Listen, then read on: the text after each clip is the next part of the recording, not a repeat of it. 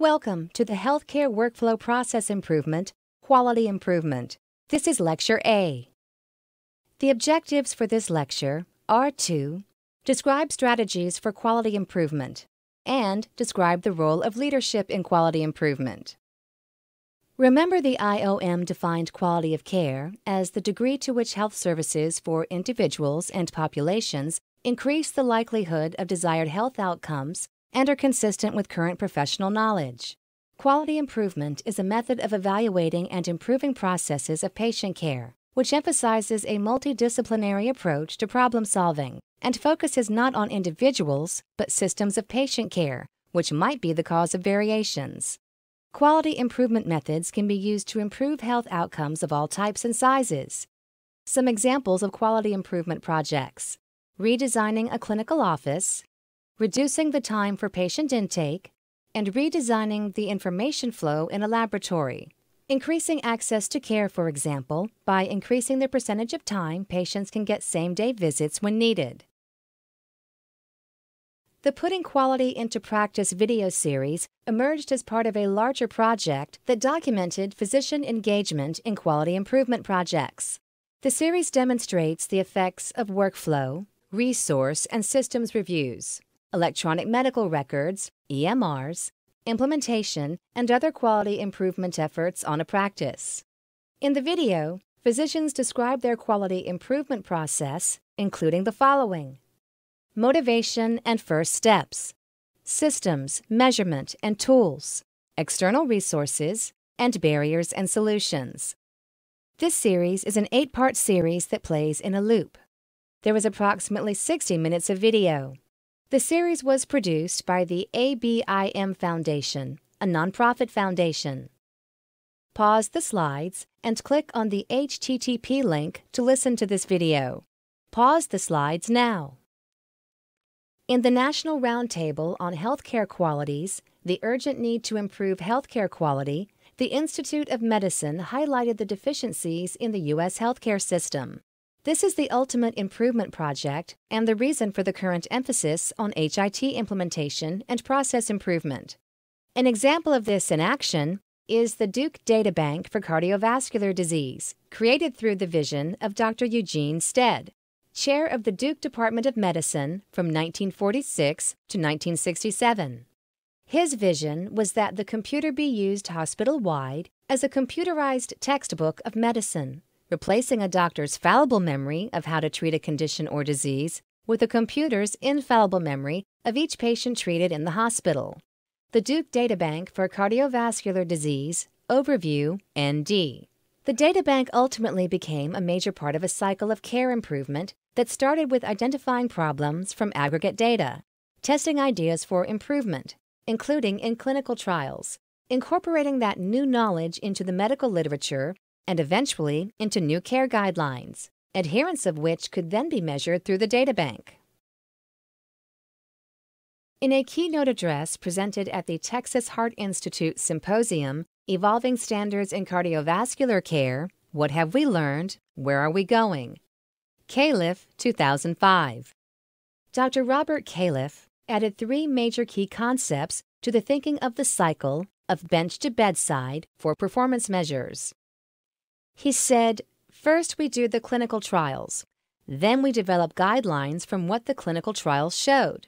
Clinical practice guidelines, if properly constructed, provide the evidence to show which of our options is most effective in a particular clinical situation. Then, in order to be sure that we are exercising the best option, we have to be able to measure what we are doing. And finally, we close the loop by providing education and feedback to the practicing community. If we are successful in all of this, outcomes can improve. He presented 3 key concepts shown in the slide. The first is that quality is a measurable entity. The Institute of Medicine has defined quality in terms of 6 dimensions. Is it safe, effective, timely, patient-centered, efficient, and equitable? It's no longer enough to provide quality in your own individual clinical universe, because that universe overlaps other areas. Patients are exposed to a variety of practitioners and environments during an episode of care. So the responsibility for quality includes proper coordination across practices. The second concept is safety, with safety now defined in terms of freedom from error. Errors are definable and measurable. An error is defined as having the wrong plan or failing to execute the right plan. The third concept is something that is really being stressed by the Institute of Medicine this year: accountability. Obviously, we must then have systems in place to document that what we are doing is the right thing. And this brings us back to the need for efficient and accurate HIT systems.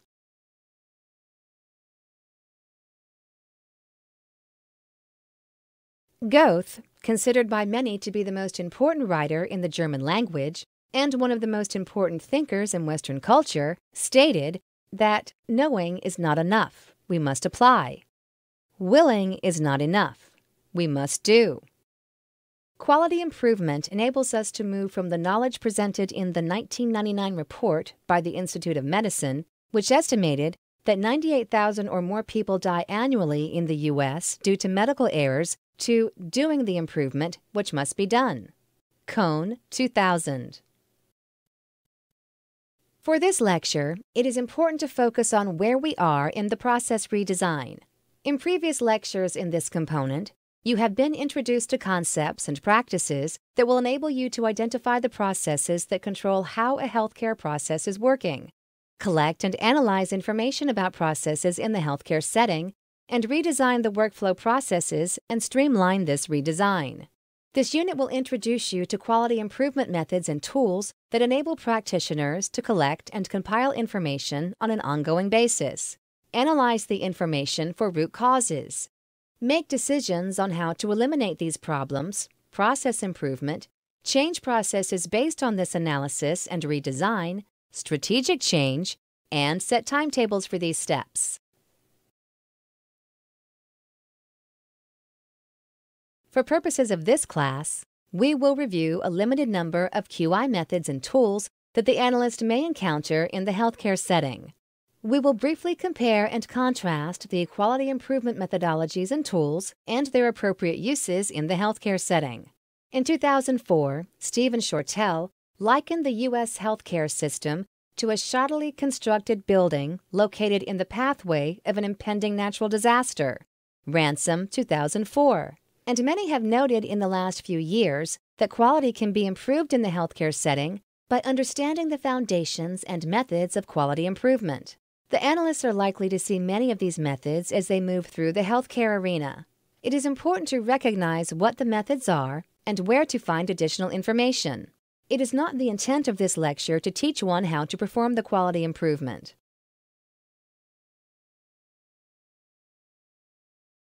Three of the primary thought leaders who formed the foundation of quality improvement are Walter Shewhart, W. Edwards Deming, and Joseph M. Juran.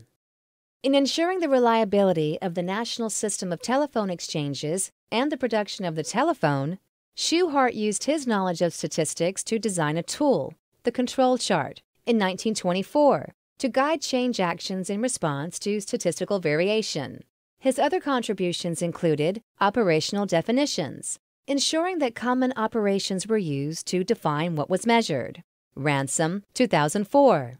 Deming, also a statistician, used his knowledge gained from working with Shewhart and others to develop a theory of improvement and a system of profound knowledge in the 1970s.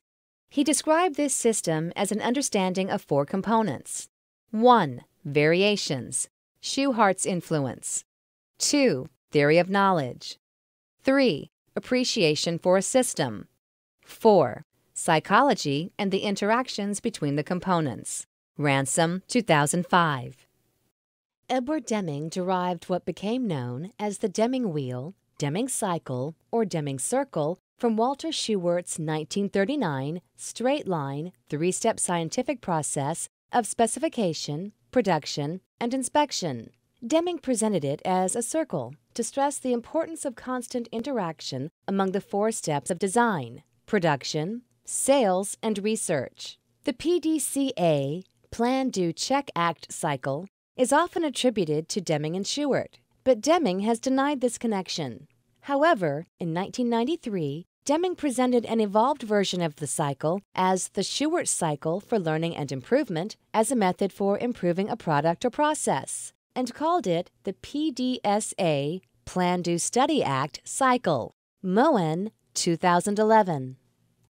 This concludes Lecture A of Quality Improvement. In this lecture, we introduced high-level strategies for quality improvement to point you to areas for further learning. We discussed the need for aggressive quality improvement in healthcare, and we described the role of leadership in creating a culture that supports QI. A good starting point and resource for learning how to apply the strategies, methods, and tools introduced in this lecture is the American Society for Quality, ASQ, at asq.org.